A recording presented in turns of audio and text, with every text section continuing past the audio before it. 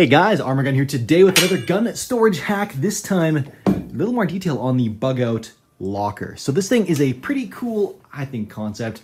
Basically your bug out bag, but a little more visually organized and in a place that you can actually secure it. You have a full loadout here, a couple different primers you want to select from. Nice secondary, got the B&T Mark II, a little tactical knife, spare mags, a decked out HK there. I do think SPR is about the most practical all-around firearm you can have in the drop of a hat.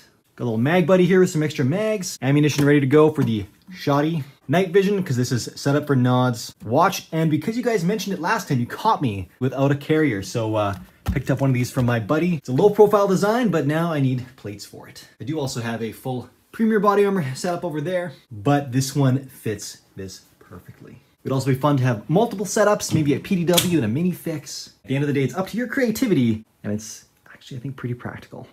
Boom, need a battle belt.